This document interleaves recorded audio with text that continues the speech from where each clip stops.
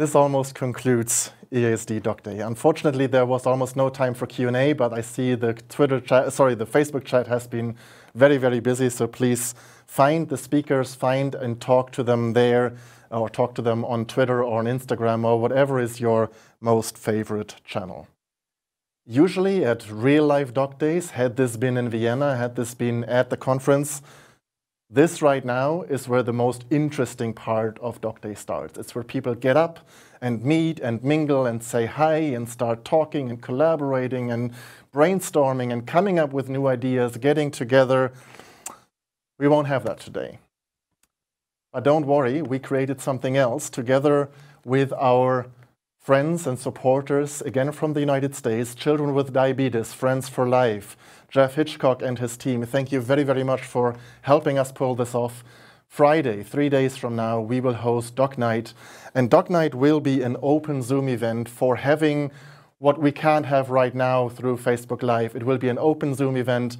Every diabetes advocate around the world is invited to come, to join, to meet up, to find many of the people you've been hearing and seeing today present, and many, many, many others, be it at EASD or not at EASD, it doesn't matter. Just pop by. Trust me, it will be fun. It will be good. Before we end this, I would once again like to thank our partners, those partners that have made the dedoc Voices possible. So that is Diabeloop, our platinum partner, Novo Nordisk, our gold partner, Ascensia, our silver partner, and last not least, My Sugar Case, our startup partner, because we always try to have a startup supporting us as well. And this is My Sugar Case this year.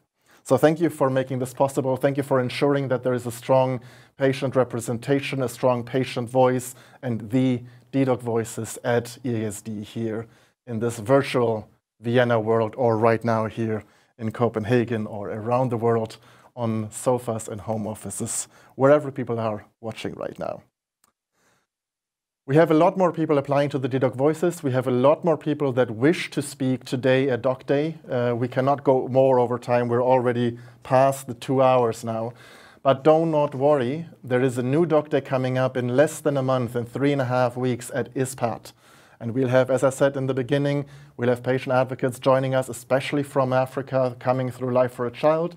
We'll have more presentations. We'll have more people here in a very, very similar format. It's just around the corner, Friday, October 16th. Find it on our website, www.dedoc.org, or join the Facebook event. For now, thank you all for joining. Thank you for being here. Thank you for staying so long. Thank you for watching this afterwards. We will definitely make more shorter videos to roll out over the next couple of days and weeks to increase engagement. Please do, as all of us at dedoc do, pay it forward. Share what you have heard, share what is relevant to you. Make sure more people with diabetes come forward, become active, especially if they are in a darker corner, as we said in the beginning, especially if they're living with type 2. Especially if they have never been to these kind of events. Make sure they at least see this, and maybe this will empower them, and we will see them in the future.